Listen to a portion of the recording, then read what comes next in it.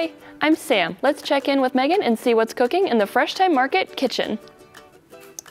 Hi, Megan. Hi, Sam. It's so good to see you. I can't believe October is finally here, and that means we need to get pumped for pumpkin carving season and for Halloween. Today I'm going to share with yes, I'm super excited. Me too. Today I'm going to share with you pumpkin French toast sticks, and these are just as delicious as they are nutritious. They're the perfect breakfast option to start off with before your trick-or-treating adventure. They look really good. I'm super excited for pumpkin this season. Me too. So to make these pumpkin French toast sticks, the first thing you want to do is you want to set your oven to 375 and take a baking sheet, line it with aluminum foil and a little bit of olive oil spray and set it aside. Next, we need to make our pumpkin puree. So this is going to be made out of 2 eggs, a half a cup of milk, 1 cup of pumpkin puree. This is pure pumpkin, not the pumpkin pie mix. Okay. And last but not least, 1 teaspoon of vanilla extract. And we're just gonna go ahead and combine this to make our delicious pumpkin batter. Now, I don't know about you, but I absolutely love the rich orange color that comes out in pumpkins.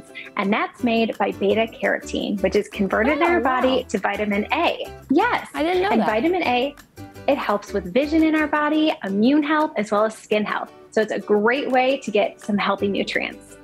So to make our French toast sticks, we're going to take brioche bread, slice it into 1/2-inch thick slices, and then depending on how big your bread is, we're going to cut it into half or thirds. And then we're going to take this French toast stick, dip it in our pumpkin batter, go ahead and shake off some of the excess batter and place it on our baking sheet. Pop it in the oven at 375 and cook it for about 20 minutes, making sure that you flip it at least once halfway through so they cook evenly on both sides.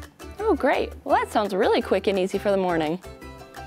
Absolutely. And while they're baking, you can make this simple pumpkin dipping sauce. All you need to do is take 3/4 cup of your pumpkin puree, add a 1/3 cup of maple syrup, and a teaspoon of cinnamon.